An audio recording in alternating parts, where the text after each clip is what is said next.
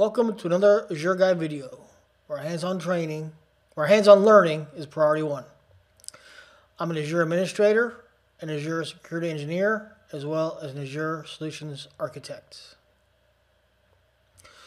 Question 2 of our CKAD series. We're going to create a new file and name it config.txt and assign it some environmental variables. We're going to create a new config map and name it db-config. We're then going to create a pod named sqlsver that uses those environmental variables, and then shell into the pod and display the correct environmental variables. Task 1 of question number 2 is pretty straightforward. Just create a new file with the name of config.txt with the following key value pairs. So let me show you my config file here. Edit, and there it is.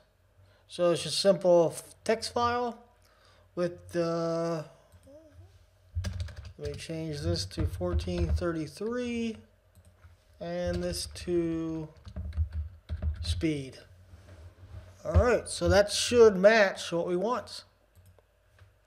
Save. Off to task 2.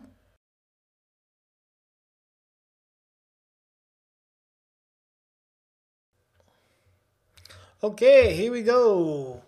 Task number 2. Create a new config map named db-config from the file we created in task 1. I'm going to use help again. kubectl create config map help. And you can see these are different examples we have. And we want to go with this one right here, from an environment file. So we're just going to say kubectl create config map db config from env file equal to config.txt. And there it is. There's our file created. I believe we could go kubectl get config map. This may or may not work. Yep, there it is. So I wasn't sure that was a valid command or not. But there we go. We can see our db config file there. Now let's see if we say get config map db config. We get the same exact stuff. So, all right, very good. Done with task 2.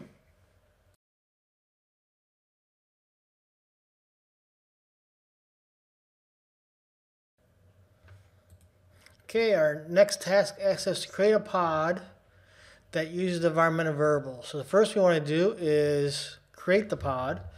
So if you went through question 1 first, we're going to do the same thing we did over there. Use the run command with the dry run equals client option. So kubectl run sqlsver image equals nginx dry run equals clients -o YAML. And we're going to pipe that out to qt.yaml.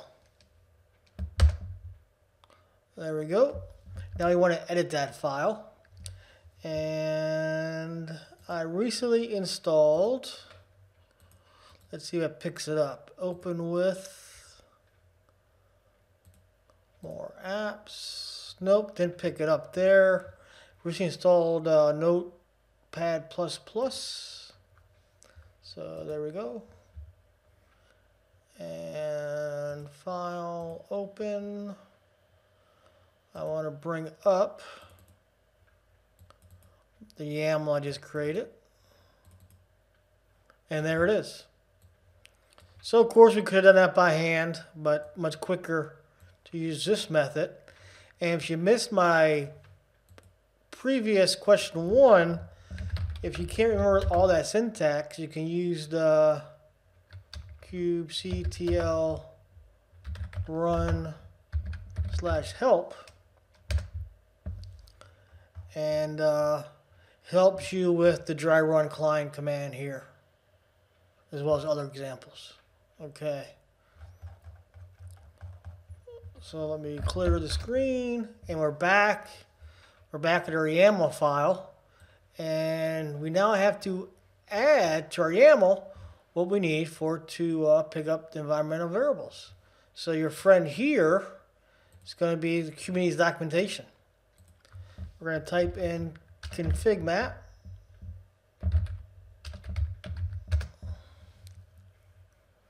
Configure a pod. Now, obviously, if you know the syntax already, just go ahead and type it in. But this is to help you get familiar with the online documentation, which I think is going to be crucial for successful passing of the CKAD exam.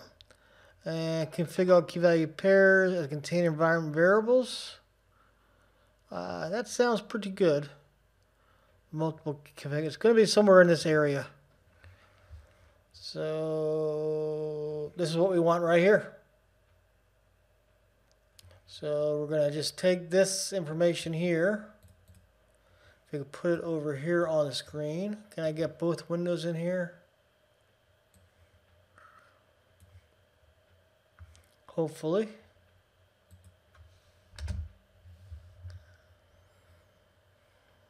And we lost it. So we want env from, notice the capital F there.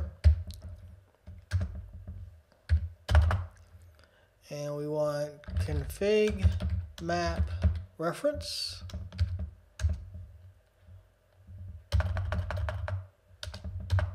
Trying to get,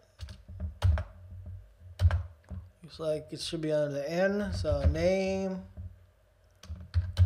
And our name is db-config. I think that should do it. Environment from, that looks spelled correctly. It looks, our syntax, our indentation looks good. All right, I'm going to go ahead and save this file. Close out of here. Come back here, and let's create our pod. So kubectl create /f q2 YAML.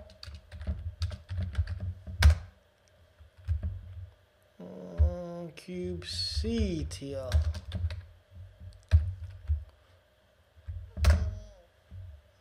All right, looks like it's said it was created. Let's check that out.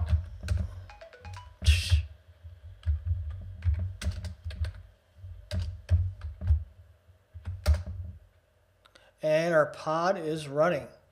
So on to the next task.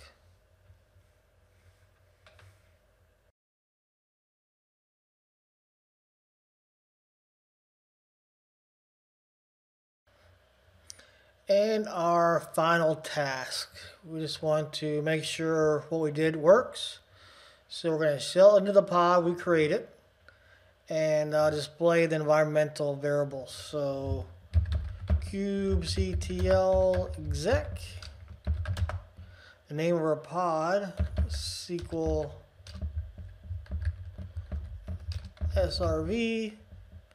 and we want to be interactive. And we want to run bash/sh.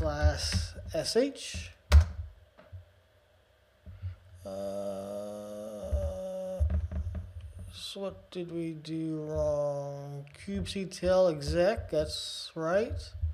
Name of the pod /it bash shell. Do I have the wrong? It shouldn't be that one.